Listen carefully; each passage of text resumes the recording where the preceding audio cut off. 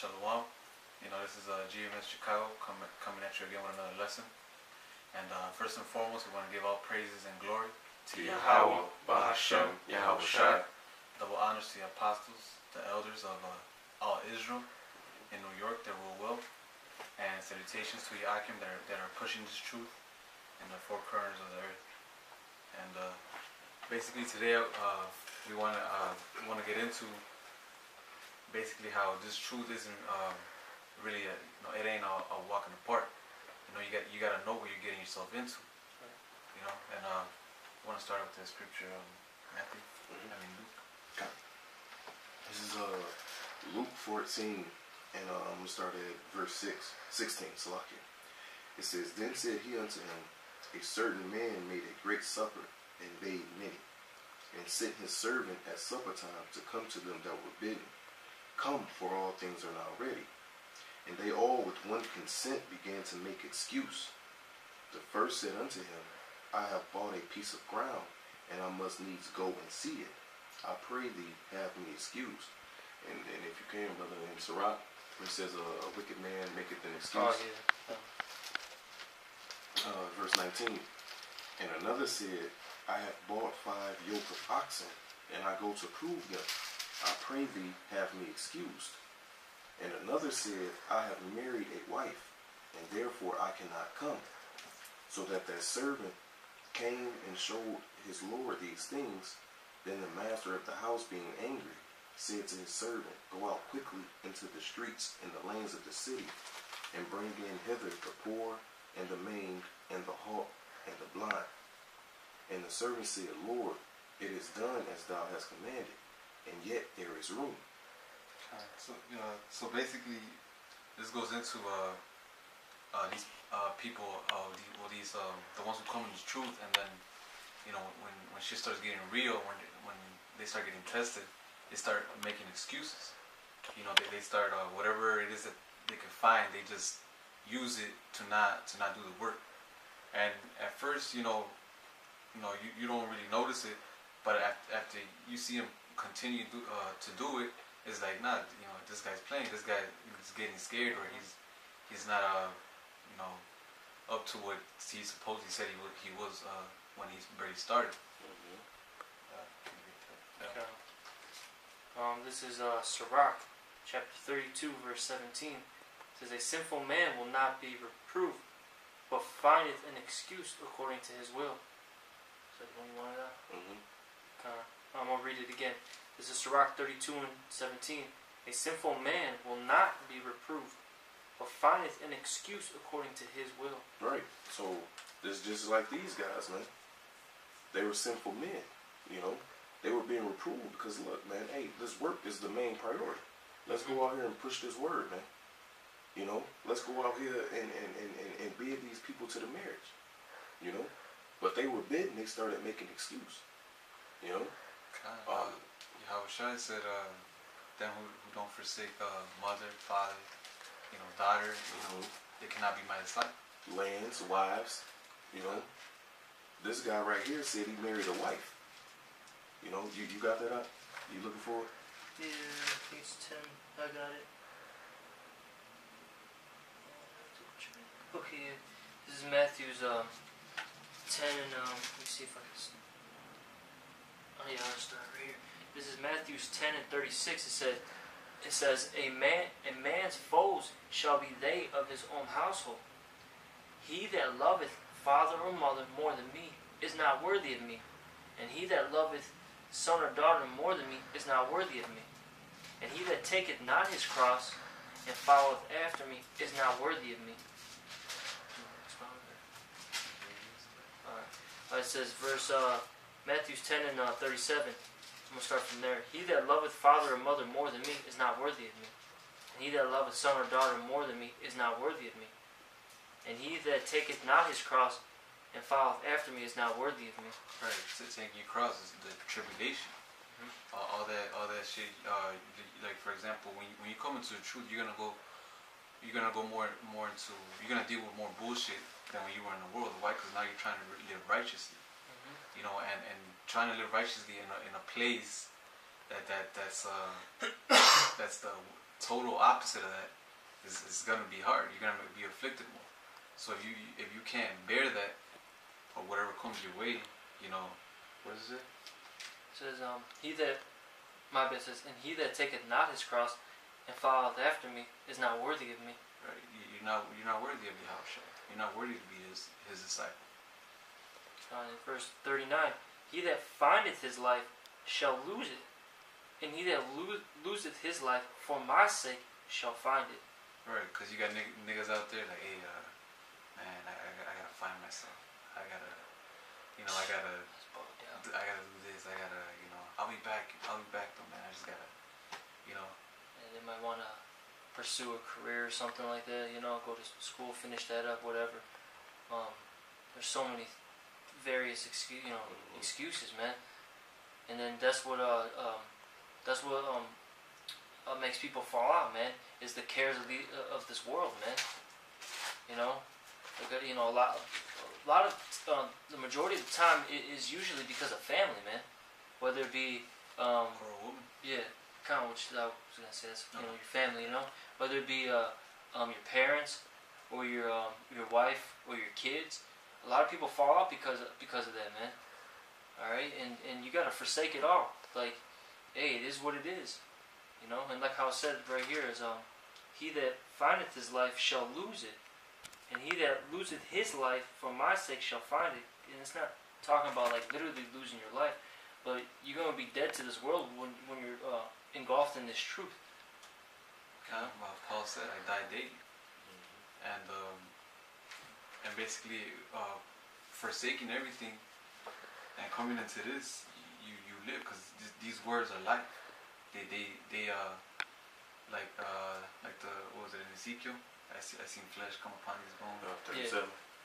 So they, once you start, when you forsake everything that you used to do, or how the way you used to live, the way you used to think, you start becoming more light, Because what it is to a lot of these niggas, and I'm gonna call it what it is, a lot of these niggas, this truth is a burden unto them, right? I'm gonna start with Sirach 6:19. It says, "Come unto her as one that ploweth and soweth, and wait for her good fruits. For thou shalt not toil much in laboring about her." Salaki. It says, "For thou shalt not toil much in laboring about her, but thou shalt eat of her fruits right soon." So when you come into this thing, you gotta apply yourself. You gotta work. Verse 20. It says, "She is very unpleasant to the unlearned. He that is without understanding will not remain with her. She will lie upon him as a mighty stone of trial, and he will cast her from him ere it be long." So niggas come into this truth and think it's all cool. It's all about brotherhood. It's all about getting together and kicking it and drinking and eating chicken. No, nigga, it ain't about that, man. It's about. It's like, go ahead, bro. Yeah, it's like the one brother from Dallas. I think it's Ariala. Ariala Khan. He always says it, man. There's a lot of chicken eating niggas, Khan, even within GMS, man. Yep. But we're at the time where, because the Lord's coming back very soon, that they're getting weeded out, man. And especially since what I've noticed, this is just my personal observation, ever since the order came out to make 2 videos a week, a lot of people, it shows who's really in this and who's not. Yeah. That's just something I personally have observed. Because these guys look at it as a burden, man. It's just a fad. It's just something to do. So now when you're required to make 2 sit-downs, or you got to be out there every week, or you got, because us in Chicago, we have 3 classes a week. Now the brothers it's only mandatory that brothers make 1 class, and you got brothers not even making 1 class, man. Brothers not showing up on the line, So if this thing is burdening you, if you feel like, man, I gotta go to the line today, man, or I gotta go to class, this ain't for you then, nigga, beat it. You ain't gotta stay here, man. Because I look forward, we look forward every week to going out there. Even the class, man, even to just be around the brothers, even to do this. This is a blessing, man. And if you don't see it that way, then fuck you, nigga, and go do your own thing. Nigga, go die in the famine, race wars, die by the missiles, nigga, whatever, I don't care. As Second Ezra said, man, we worry about the salvation of the righteous. Fuck you niggas, man. That's right. So if you want to be in that circle with them niggas, man, hey, if you ain't, hey, like Yahweh Shah said, man, I'm about my father's business, man. If you ain't about our father's business, nigga, fuck out the circle, man. That's right. Like how you were saying, like this ain't a burden, cause hey man, for me right now it's pretty late, man. It's like almost midnight out here, and we're making the sit down. I gotta still drop off these brothers, get to the house, and wake up for work tomorrow. I think you have work tomorrow early too, right? Yeah, that's tomorrow. Come on, but you know, a lot of brothers sacrifice, man, throughout all the camps, man. And look at the apostles, man. They'll do a sit down at the studio, then go to the line, then maybe they might relax, eat some food, you know, replenish, then do a live show for another 2 hours. Yep. Come on, man. I got precept.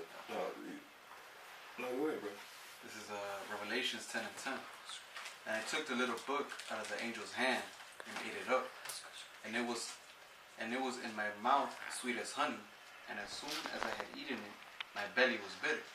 So, you know, that's these niggas. You know, at first they're all wooed and shit. You know, for example, like the sweet will be when we hang out. You know, when we go out and eat and all that. But once you start seeing the bitter, which is the afflictions, you know, and the way you're supposed to live according to the scriptures, you know, like the brother said, it becomes a burden to them. So they start like hating it. They start like doing less, and slowly they start departing because they can't handle that bitterness. I got a precept for you. This is Proverbs 27 and 7. Because it just said it was in my mouth sweet as honey, right? So like Proverbs 27 and 7, it says the full soul loatheth in honeycomb. So in your mind, if you think you got it, you're going to despise this knowledge, right? But to the hungry soul, every bitter thing is sweet. So once you get the understanding of these scriptures, even the bitterness of these scriptures is sweet to us, man. Because we gotta go through these afflictions. Hey, like the scripture says in Hebrews, man, the captain of our salvation was made perfect through suffering. So if Yahweh Shah was made perfect through suffering, and he said that the servant is not greater than the master, so likewise us.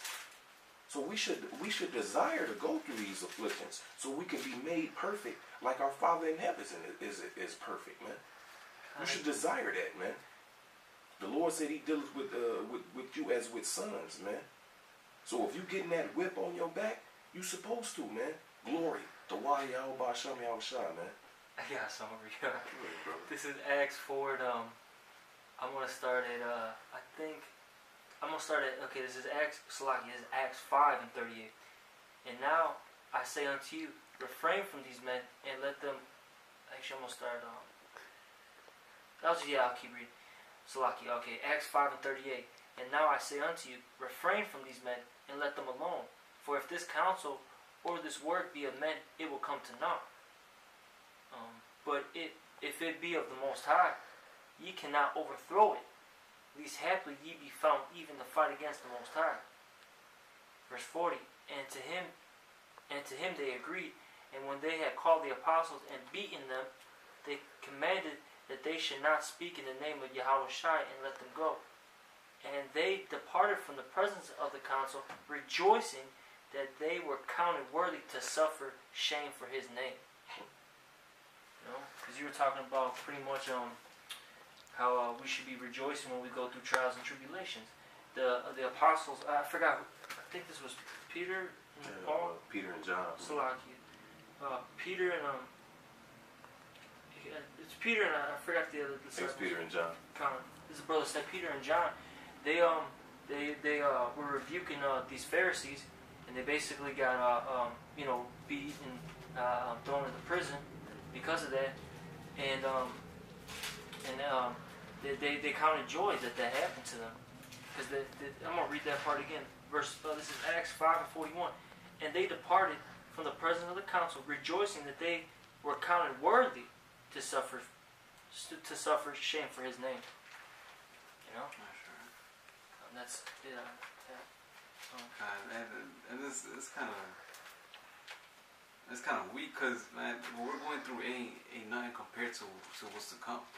Jacob's trouble is going to be much worse than this, what we're going through now. Right. So niggas are falling off right now over this little shit. How much more when Jacob's trouble comes? That's right. God, because really we're not even going through too much. Like, you know what I'm saying? Like, well, we gotta work.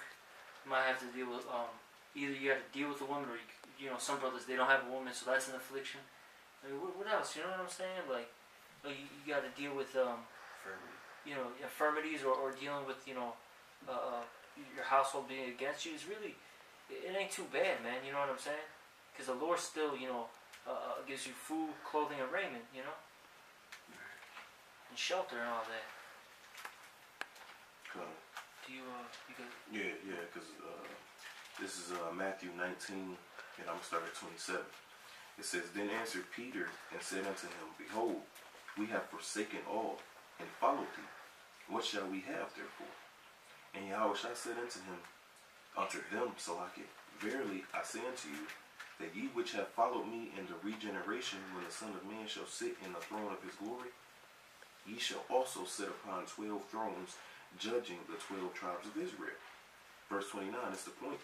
It says, And every one that hath forsaken houses, or brethren, or sisters, or father, or mother, or wife, or children, or lands, for my name's sake, right? So then they start to make excuse. One guy said he bought a part of ground. Right. The Lord just said, if you've forsaken the land.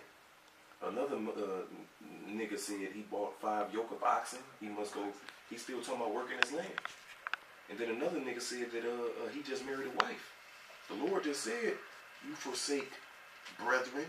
So I'm going to start over. It's verse 29, Matthew 19:29. And everyone that have forsaken houses, or brethren, or sisters, or father, or mother, or wife, or children, or lands, for my name's sake, shall receive 100-fold and shall inherit everlasting life. Ultimately, man, these niggas don't believe, man. That's ultimately what it is. It goes down to these niggas have no faith, man. You know? That's right, because what is it, man, in the world, that there ain't really nothing to, what do you say, that, well, at least to me or to us, that's something that's there that will be worth to lose things, you know, like. I got a perfect scripture for you, brother. I know what you're trying to say, but the scriptures will speak better. This is Romans 8 and 35. It says, Who shall separate us from the love of Yahushua?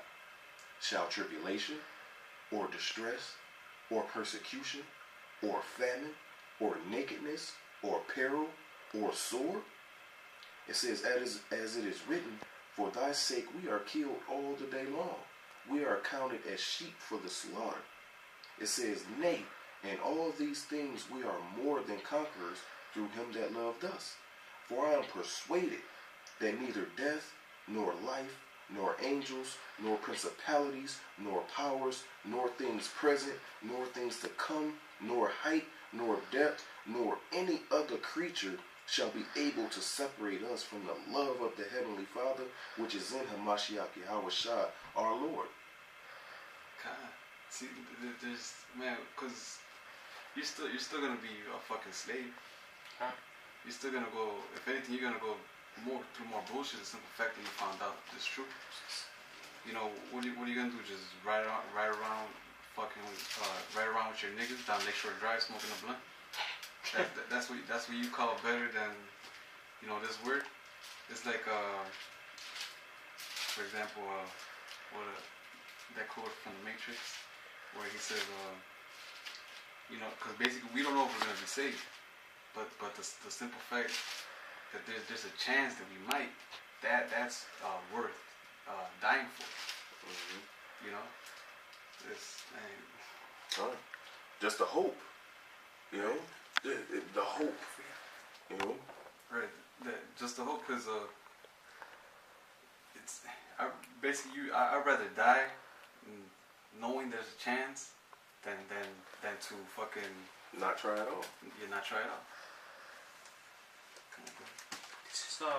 This is Matthew's 12 and 43. When the unclean spirit is gone out of a man, he walketh through dry places, seeking rest and findeth none. Then he saith, I will return into my house from whence I came out. Mm-hmm. And when he is gone, he findeth it empty, swept, and garnished. Right, so when you come into this truth, this word cleanses you. All those demons that was on you leaves you. You know? So it says when he comes back and he finds the house empty, clean, and garnished, it's talking about you, your body. Mm-hmm. So that demon comes back and sees your body, your house is clean. You know? You was clean through the washing of the word. But go ahead. It says in verse 45, Then goeth he and taketh with himself 7 other spirits. So when you go back into the world, you allowed that demon to come back in you. So once that demon comes in you, guess what? He calls 7 of his guys. Like, hey, I got my crib back. You know what I'm saying? It's clean and shit. Let's tear this motherfucker back up. You know? So he come back with his guys, and now the scripture gonna explain it. Go ahead. Yeah, it says 7 other spirits more wicked than himself. Mm-hmm. So like how this brother was talking about, you used to smoke, blunts on Lakeshore Drive with your guys, so to speak. And next thing you know, you're smoking fucking crack, man. You know what I'm saying? You might turn into a faggot, man. God. You know what I'm saying? That's so Some crazy. scary ass shit. That's what crazy these demons out there. You might be like, nah, that ain't gonna be me. But coming into this truth and forsaking it, like the scripture said 7 more demons are gonna come in. It says 7 other spirits more wicked. Wicked. Not just 7, just 7 more wicked spirits. And number 7 means completion. So it could be 7. It could be 7 demons. It could be 10 demons. It could be 14 demons. Hell, it could be legion. And it says, and they entered in and dwell there. And the last state of that man is worse than the first. And that's the point. Even so shall it be also unto this wicked generation. So Yeah, that's the point. Now back in Luke 14, 22, it says, And the servant said, Lord, it is done as thou hast commanded, and yet there is room. And the Lord said unto the servant, Go out into the highways and hedges, and compel them to come in, that my house may be filled. And that's what we're doing, man. Each week we go out there to the highways and hedges, to the what they call it, the streets and the lanes. You know what I'm saying? Man, the highways and byways. Mm-hmm. You know, and compel the people to come in, man. Verse 24. For I say unto you that none of those men which were bidden shall taste of my supper. As the scripture says, many are called, but few are chosen. Verse 25, it says, And there went great multitudes with him, and he turned and said unto them, If any man come to me, and hate not his father, and mother, and wife, and children, and brethren, and sisters, yea, and his own life also, he cannot be my disciple. That's right. And that's the point, man. You gotta hate your life, man. This is not living, man. This ain't fucking living, man. First off, you breathing fucking poison. You drinking poison. You eating poison. Knowing that you're supposed to be the ruler of this world, but yet you're on the bottom of this goddamn place, man. All these heathens who are beneath you look down on you, man. Your woman, you're her God, but she's above you. This whole fucking place is backwards, man. You always bring this out, brother. Hey, man, being in this flesh, man. And just alone being in this flesh, like, come on. That shit, that's vexating. Because like how Paul said, it says, and I forgot, I think it's in Romans, that I do the things I don't want to do, but the things I want to do, I do not. You know? Just being in this goddamn flesh, man. Just knowing that you can go off at any moment. Go ahead. Oh, I'm reading Salakia. It says, verse 27, And whosoever doeth not bear his cross and come after me cannot be my disciple. And bearing your cross is carrying that burden, man. Yahushua bared his cross. What was his cross? He had to suffer. First for his sins, then for the sins of Israel, man. So now we bearing our cross, man. We present our bodies as a living sacrifice. Ecclesiastes 12, where it says the whole duty of man is to keep the law, man. So that's what we're supposed to do. We go out here and tell our people their sins, man. We awake our people who don't know who they are. Go out here and wake the 1/3, man. As Paul said, he said, I endure all things for the elect's sake, that they may obtain the same salvation, man. You know? Verse 28, it says, for which of you, intending to build a tower, sitteth not down first, and counteth the cost, whether he have sufficient to finish it? You know? Whether you have, this is, for example, all these, can you pan the camera? Look at all these buildings. All these buildings out here, you know, these motherfuckers took the time to build it, and they had enough material to build these buildings. Now there's some buildings out there who's not even finished, man, because they didn't have either enough money to for the material to finish building it, you know, or enough materials, or whatever the reason. So when you come into this thing, you count the cost, man. You sit there like, man, okay, the scripture says this, the scripture says that, I'm going to suffer this, I'm going to suffer that. Well, shit. The end goal is better than what I'm going to suffer. Fuck it, it's worth it. Right, because you're going to suffer anyways. Mm-hmm. That's right. You know what I'm saying? Whether you do it or not, you're going to suffer regardless. Yep. Verse 29 says, lest haply, after he had laid the foundation, and is not able to finish it, all that behold it began to mock him, saying, this man began to build and was not able to finish. So that's all you niggas that fell out, man. Yep. You niggas wasn't man enough, man. That's simply what it is. You niggas is bitches, man. You niggas got female spirits, man. You niggas is effeminate. The word effeminate means without faith, man. That's what it is, man. You niggas is bitches, man. And another thing too, man. The men of the Lord are gonna mock you, but all those people that you knew back in that you knew in the world, they're gonna see you coming back and they're gonna mock your ass, man. Because they're gonna be like, oh, weren't you all in that Bible? Weren't you holier than thou? You know, a couple months ago. Right. You know what I'm saying? No, but they so fucking wicked. They gonna welcome you back. They gonna welcome, oh, you back smoking? You got 10 blunts ready for your ass. You know what I'm saying? Wicked ass niggas, man. Verse 31. It says, for what king going to make war against another king sitteth not down first and consulteth whether he be able with 10,000 to meet him that cometh against him with 20,000? Or else while the other is yet a great way off, he sendeth an ambassage and desireth conditions of peace. Because he got 10 more thousand men than him. You know? So he gonna fucking slaughter his ass, man. He says, so likewise, whosoever he be of you that forsaketh not all that he hath,